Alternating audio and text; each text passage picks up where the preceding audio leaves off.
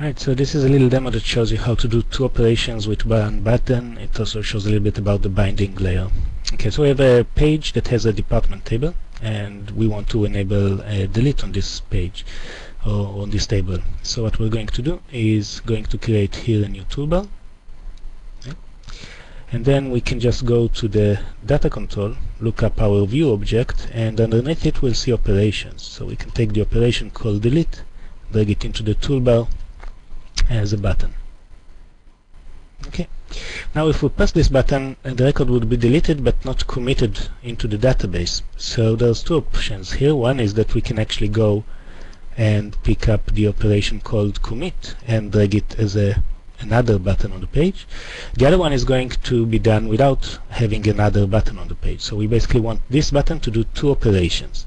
So what do we need to do? We need to switch to the binding tab. Right, here we can see the delete operation, and what we are going to do is we're going to add another operation. Okay, so we're adding another binding, and this is going to be an action binding. And then we're going to choose the action. Now if you would have wanted to do some other operation on the department view, for example, you could have expanded, basically chosen this view object and choose some of the other operations, right? In our case, we want to do an operation which is at the application module level. Here it is, the commit or rollback. So we're going to pick the commit and click OK. Right, so we got the operation. Know that there is an ID to this operation, and it's commit. Right? It's relevant in a minute, you'll see well.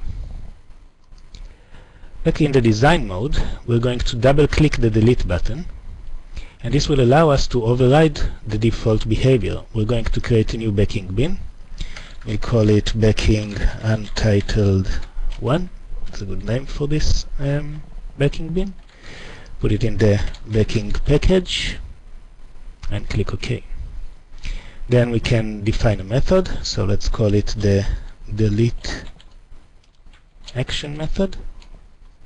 And the important part is to keep this checkbox, which actually generates the ADF binding code for this button.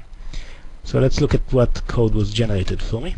You can see that there's a code here that basically invokes the delete operation. So we get the pointer to this delete operation, and then we execute it, and then we check the value. So all we need to do is basically replicate this piece of code, okay, and this time invoke the commit operation. So instead of delete, we're going to use commit. Now this is the ID that I mentioned before, so this needs to be the same.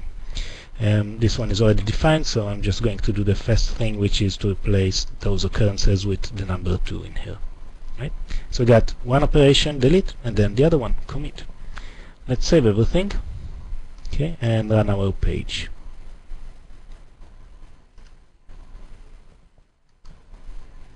So while we're running it, let me show you that if I run this SQL right now, okay, there's a department number 555 in my database. Right? Now let's see our page. So here's our page, and we can see the department 555 in here, and our button. So let's press our button, and okay, it's gone. Now let's just verify that it's not in the database anymore, just by simply running this query again.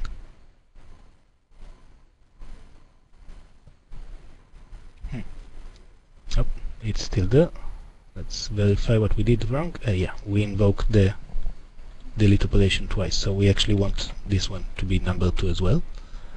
Save. Let's rerun our page.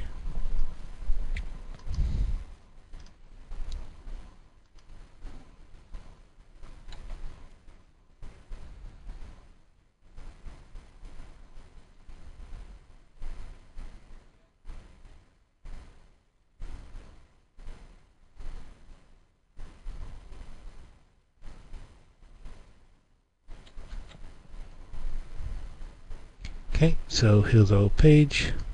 Click the department, click the delete button, switch over to JDeveloper, run the SQL statement one more time,